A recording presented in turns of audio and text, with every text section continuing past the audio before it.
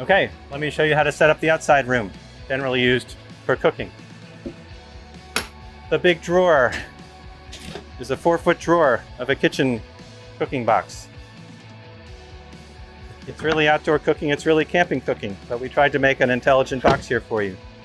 So a camp stove fits right on top of what we call a storage grid. You can rearrange this to hold your own pots and pans or spices or whatever is going to go in there. And then this lid slots right here on the edge. Hopefully I can do on film too. And now that holds your camp stove. So you can access all those spices I was just talking about, or the sharp knives or whatever it is, and cook at the same time. Let me show you some other features of our outdoor room, because what if the weather's bad? What if you want some shade? We have a big awning out here that stretches out.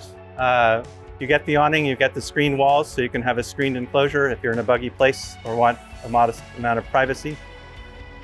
We have a NATO can of 5 gallons of water. It's going to be lukewarm or whatever it is outside, but it's an easy way to clean your dishes and to get cooking water and stuff like that. This is a cutting board lid. Underneath is just storage for whatever you want to be in there.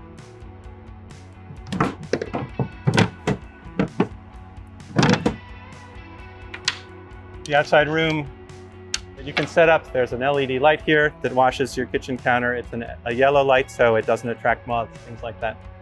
I think that's about it for the kitchen area.